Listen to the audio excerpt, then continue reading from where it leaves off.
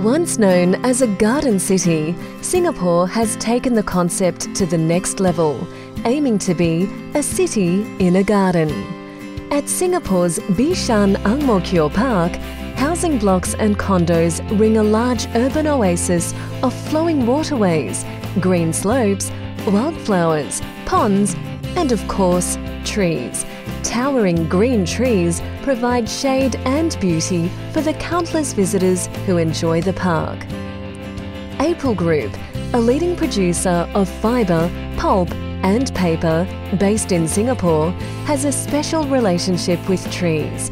The company plants and harvests trees and converts them into products used by millions of people everywhere, every day. In addition to production, April is also committed to conservation. Their one-for-one conservation policy means that for every hectare of plantation that's used for production, they conserve a hectare of high conservation value forest.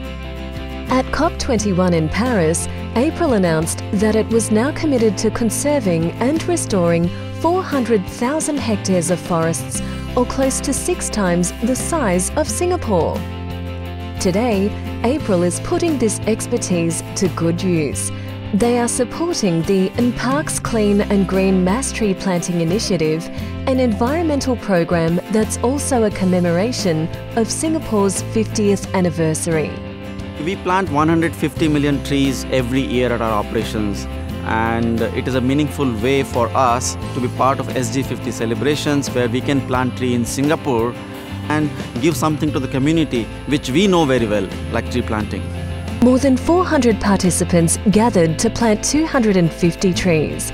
They included members of the public, Nanyang Polytechnic students and other guests invited by April. Because in Singapore you don't really get to plant trees, so it's a rare opportunity that we can come and plant trees. It's fun. Yeah, it's fun and we get to help the environment also. It's not just about the direct planting of the tree itself, but I think the support of the whole event, the idea of sharing the message across to the rest of the community that going green, is a community thing. It's not just a few individuals taking responsibilities. Well, the environment doesn't just belong to any single person or party. It belongs to all of us. And so at SEC, we always advocate for people to care, own and be responsible for the environment. And I think in a situation like this, partnership, whether it's with the government or with the private sector and with companies like April, is crucial because it helps to allow us to reach out further and create that added awareness. I think really helps drive through the message about environmental sustainability. And with these 250 trees, April once again demonstrates their belief: community comes first.